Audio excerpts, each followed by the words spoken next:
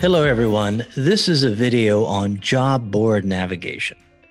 So to take a look at this, let's look at the upper left-hand corner of the job board where it says job board right underneath the logo Tekmetric. You'll notice directly to the right it says active because we are looking at the active job board. If you hit the drop down, you could quickly get to save for later. You can go to accounts receivable in case we're taking payments. You can always go to paid tickets. And you can even see your deleted tickets. So if we pan further towards the right, notice there are two icons. Currently, we are looking at the column view. If you don't like this view, you can decide to change it and look at the list view. It's the same information that you have on the column view. In addition, you could probably fit more repair orders here. And then notice you have 4 lines to the left of the repair order number, so you can drag and drop them. So I'll put Frank down at the bottom underneath Jim. If I go back to the column view, it does reflect what I've done, but you cannot drag and drop these tiles, but you can do it in your list view. Completely up to you. Everyone at the shop can look at their own job board different. If we go down one level, you'll notice you have a job board search bar. So this will only search the job board itself. So if I'm looking for the 2001 vehicle, it'll populate it very quickly. If I'm looking for a name, I'll type in Jim and Jim Morrison comes up. Anything that you see in the repair order tile, you can search for it here and you'll find it. To the right of that, you do have a way to populate this by RO status. So these are all your statuses. If I just want to see the cars that haven't been touched, how many cars have been declined, and which cars are in progress, you can look at them. To the right of that, you can also populate by employee. So if I'm dispatching work and I'm wondering what technician C is doing, he's got 3 jobs. Maybe I should give it to technician A. He's only got 1 job. Or I can give it to technician B. It looks like she may have, 3 jobs. You can look at them all at one time if you want to. You could do the same thing for advisors or anyone that you have as an employee at the shop. To the left or to the right of that, you can populate by appointment type. This will isolate just your waiters or all the vehicles that have been dropped off. In Tekmetric, we call them stay with vehicles. So these will be your waiters. If we pan further towards the right, this is how you create repair order. And then you also have a hyper button down here at the bottom, and you can create a new customer, a repair order, or an appointment from here. On the job board, you do have 3 columns: the estimate column, work in progress, and completed.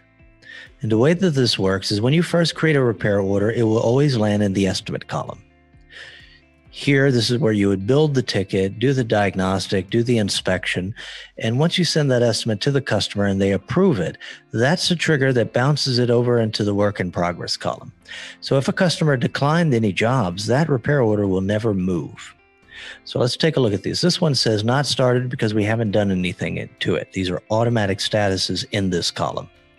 You also have requires authorization once we built any jobs on the repair order. Once we send it to the customer, it's going to change automatically to pending authorization.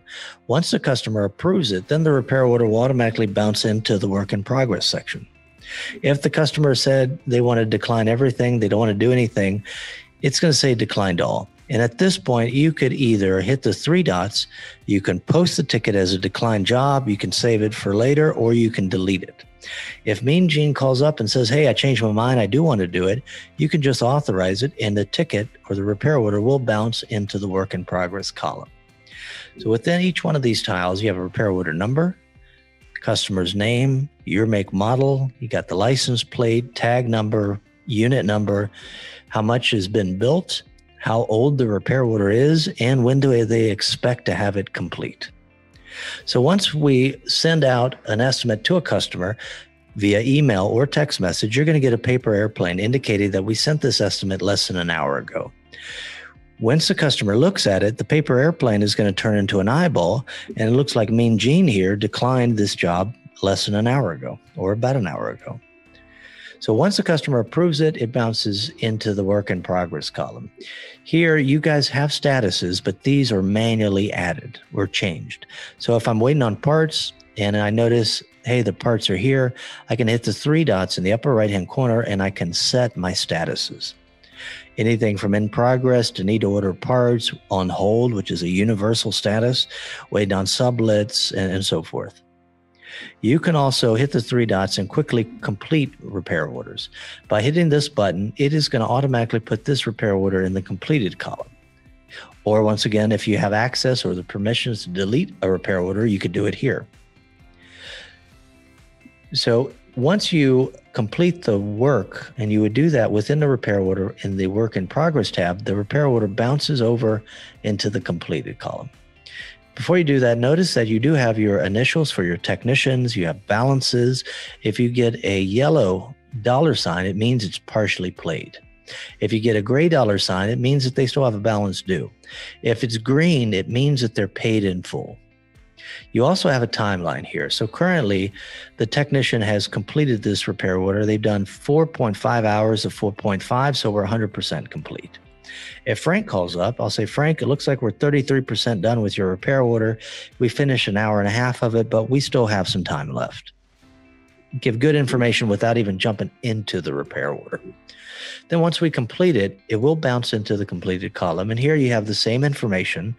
You got the balance due or partially paid. You got your technician's initials. You've got automatic statuses. So the tickets or repair orders that are in the completed column, you cannot edit them. You can't add more jobs. You can't change technicians. In order to do anything to Johnny here, I need to hit the three dots and reopen the repair order. By doing this, it's going to bounce Johnny Cash back to the work in progress section where we can add more work or edit anything that is needed. In order to complete it, I hit the three dots and hit complete again, and it's going to push it back towards the completed column. You can also send a repair order to accounts receivable. So if Johnny has a charge account with us, he's going to pick up his car today, but he's going to pay next month or next week, we could send it directly to accounts receivable. And remember, any tickets that are sent there, you can always find them with your active dropdown, and you can go to all your paid tickets or any of your account receivable tickets. So let's travel to paid. These are all the paid tickets we've taken in so far. Here's Frank. What I'm going to do is hit the three dots, and I'm going to unpost the ticket. I can navigate back to the original repair order, or I can take a look at the invoice. For this one, I'm going to unpost it. By unposting a ticket, or repair order, you do have to have a permission to do so. By unposting it, it will add back to your job board. So now here's another Frank Stan, but this time he's paid. So even though we unposted the ticket, we did not post the payment method. In order to complete this ticket again, we just hit the three dots to reopen it to make edit changes, or we can post again and Frank is completely gone. So this is your job board navigation. Thank you very much. Thanks for watching. Please do not forget to give this video a thumbs up and to share it with the rest of your team. Also, please subscribe to our YouTube channel if you would like to see more helpful videos for auto repair shops.